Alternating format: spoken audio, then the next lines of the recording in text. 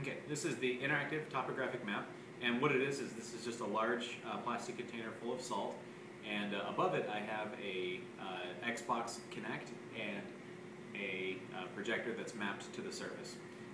And so what this is doing is it's constantly taking depth readings using the Kinect and displaying the colors accordingly. And so red up here is going to be very high, and as we dig down lower, it'll go kind of yellow and blue. And so as we start to kind of pull away at it, you can kind of create these mountains and these valleys. And so this type of thing would be useful for, in general studying topology, but also erosion studies, waterways, a wide variety of geographic things can be done with this. So cover it back up, and it responds fairly quickly. You